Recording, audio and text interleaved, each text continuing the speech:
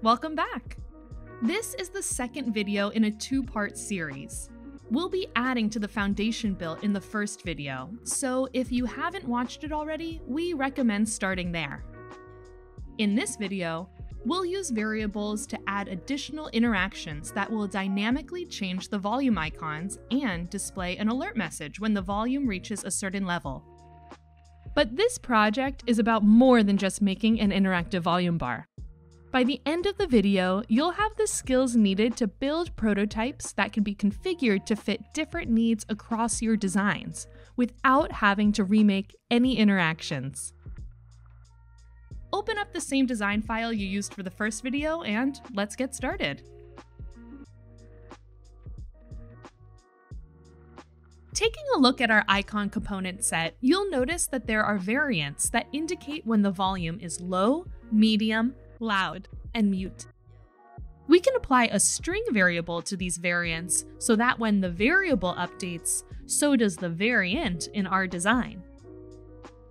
We'll also need two number variables to define the medium and loud volume amounts that will trigger each icon change. Before we create new variables, let's organize our current ones into their own group. To create a group, hold Shift and select the variables. Then, right-click in the panel and select New Group with Selection. Double-click on the new group to rename it. We'll call ours Volume Control. To create our new variables outside of this group, select All Variables in the Variables panel. Then create a new string variable. Name it Icon Property and give it a value of Current Volume for now. Select the volume icon in the episode frame. In the Design panel, go to its variant property and click Assign Variable. From the dropdown, select Icon Property. To see how this works, replace current volume with mute. See how the icon changes? As long as the value of our string variable is an exact match for one of the variant property values, you can use the string variable to switch between them. Since our starting volume level is set to 0, we'll keep our string variable as mute. It's good practice to organize your variables into groups. So let's select the icon property variable and add it to a new group called icon. Now we can create the number variables we'll use to define the volume amounts that will trigger the icon changes. Select the All Variables group. And we'll create two number variables.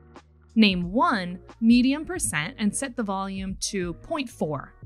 Name the other loud % and set it to 0.7. Organize the new variables into a new group called %volume marker. You might be wondering, why are we using a decimal? Well, this is an easy way to use a percentage of the toolbar width as our trigger value instead of an exact pixel amount. If we ever decide to change the width of the bar, the % value will stay the same without needing any extra adjustments.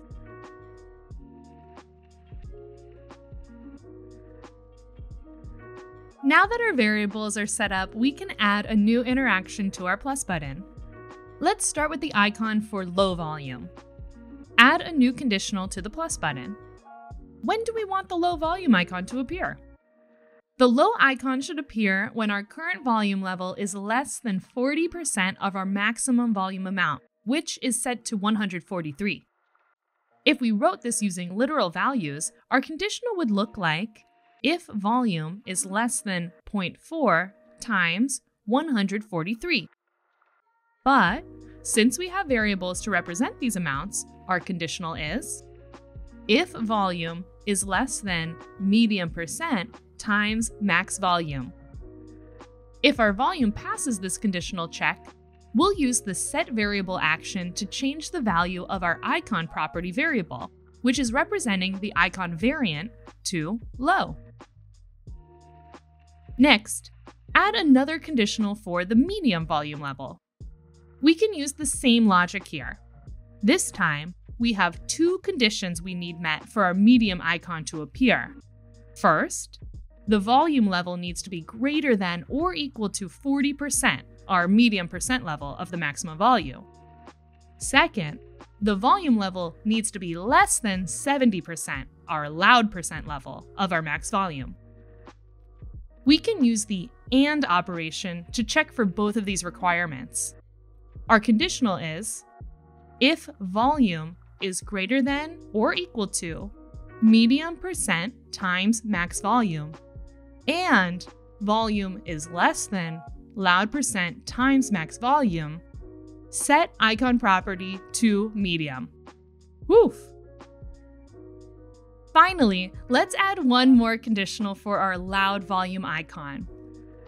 The loud volume icon should appear if the volume level is greater than or equal to 70%, our loud percent level of our maximum volume. Our conditional is if volume is greater than or equal to loud percent times max volume, set icon property to loud. Now let's test it out. Looks great! Time to set up the minus button. We can start by applying the same medium icon conditional to the minus button that we did to the plus button. The expression is the exact same. It will check to see that the volume is within the medium range. Next, we'll apply a conditional for the low icon. Create a new conditional and set it to if volume is less than medium percent times max volume and volume is greater than 0, set icon property to low. Without checking if the volume is greater than 0, the low icon could be applied when the volume equals 0, since 0 is less than our medium percentage. But as you'll see in our next step, we want the mute icon to be applied when the volume reaches 0. Now that our low and medium icons are set, let's focus on our mute icon. Our mute icon should only appear if the current volume level is equal to 0. Create a new conditional and enter if volume is equal to 0, set icon property to mute. Go ahead and test your prototype to see the icons in action.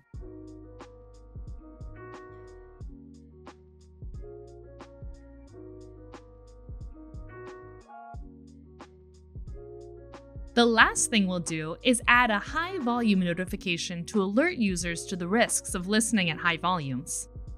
To do this, we'll use two variables: a Boolean variable to turn on the visibility of our alert notification and to switch the color of the volume indicator, and a number variable to define when those changes should occur.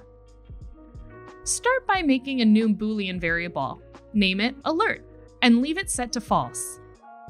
Apply it to the alert notification by selecting the Sheet Alert layer nested under the episode frame in the Layers panel.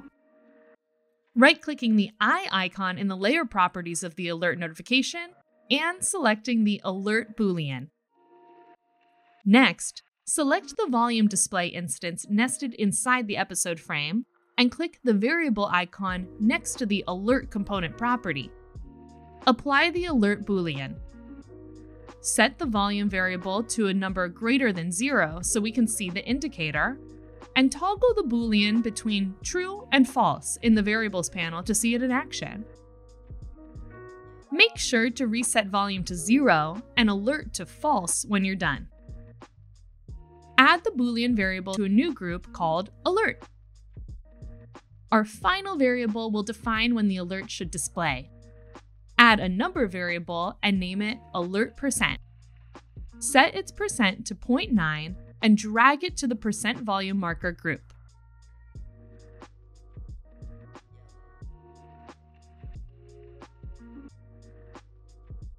We want the alert to pop up and the volume indicator color to change when it reaches or goes beyond our alert% value. Add a new conditional to the plus button. If volume is greater than or equal to alert% times max volume, set alert to true. For the minus button, we want the alert to disappear and the volume indicator color to change back to white when it decreases beyond the trigger point, Add a new conditional to the minus button. If volume is less than alert percent times max volume, set alert to false. Now, open the preview and make sure everything's looking good. Everything's working just like it should.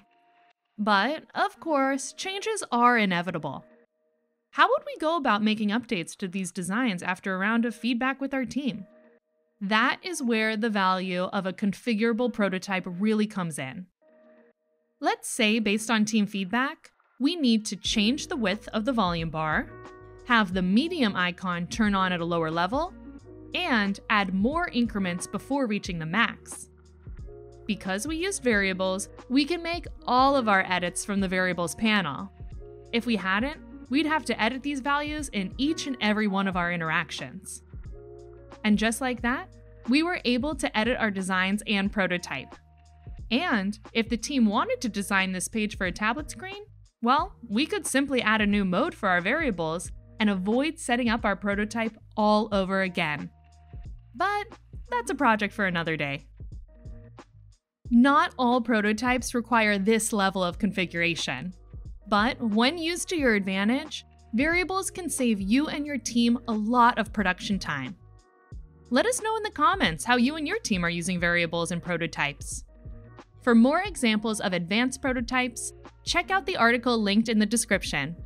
And don't forget to subscribe to our YouTube channel to see more Figma tutorials.